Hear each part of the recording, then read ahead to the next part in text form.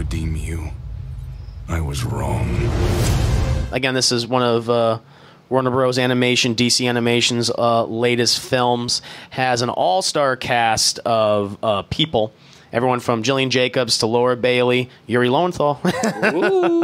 Again, Janet Varney. Robin. I could hear it. Yep. You nailed it. I know my Ben 10. And Kevin Pollak.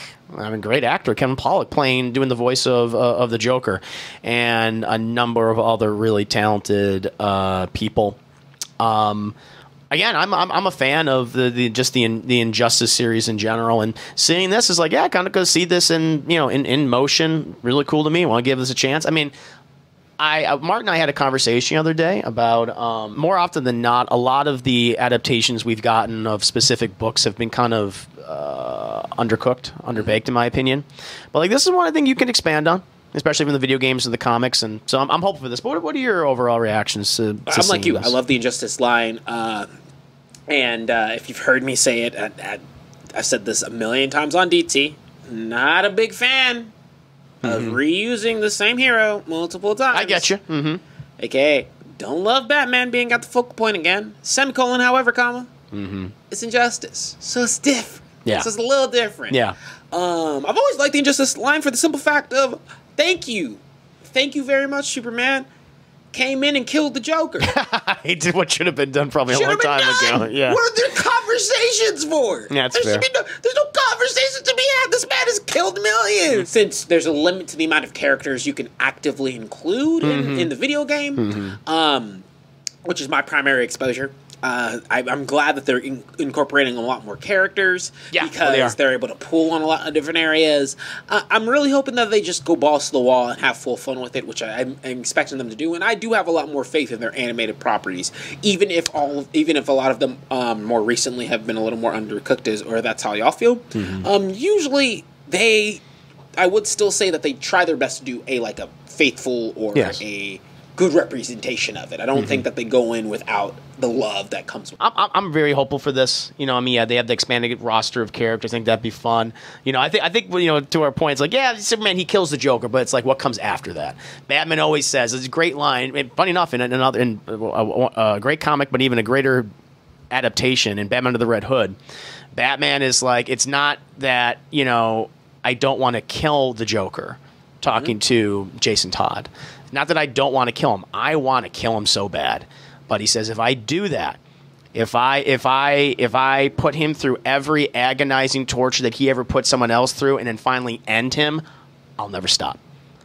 I'll never come back from that. Cool. I will keep killing. Don't come back. But in this case, in this case, Superman creates a fascist police state where you have to do everything that Superman says. That's that escalation. That's what Batman's concern was. That's why it stops himself from doing the thing that we all just think is like obvious. This ain't the Scarecrow. This ain't Poison Ivy. This ain't one of them people who you like. Yeah, they kind of suck, but normally they spend 9 times out of 10 at Arkham. This is the Joker. Just kill the dude. Man, you are literally quoting what Jason Todd says to Batman. He says, this is not Scarecrow. This isn't Penguin. This isn't Dent. It's him. Bro, it's just the Joker, bro. I'm like, wow, that was nuts. I can justify the Joker. I can't. I understand why Batman feels the way he does. And in the end, he is absolutely right. Because once Superman does kill Joker, he does create that really fascist police state. And then it becomes like a story where it's like, you have the you actually have a good reason for Batman v Superman, where Batman has the underground, and he's just working with all these heroes that don't want to be under Superman's reign, or other people, the citizens and things. And it's a really interesting premise, really interesting story. And so to see this adapted and to give people an opportunity who have not played the games or read the comics to see it, I think that's really cool. And again, as I said at the top, we can finally see, and we have seen Evil Superman, but here's an example of a good Evil Superman story. One that actually makes sense, that is conceivable. So, happy for that.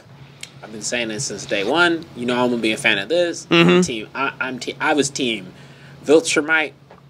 Oh, excuse me, what? Hey, bro, if you caught me after Invincible came out, I was the first person.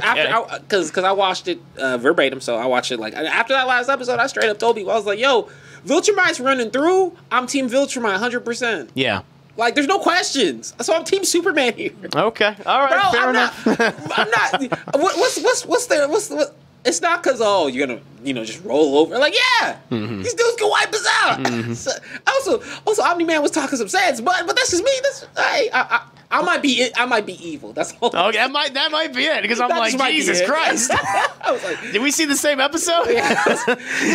Did you fall asleep during the parts when he was literally turning all the people into meat? hey, bro, they were there at the wrong time. Shit. What do you mean they were doing their own fucking thing? They were living their lives, and he comes in, it's like, here's a train, son, and they're like, they can't get on the goddamn train. Hey, bro, look. So when you hear someone get into a car accident, passing away, you're like, that's an unfortunate circumstance.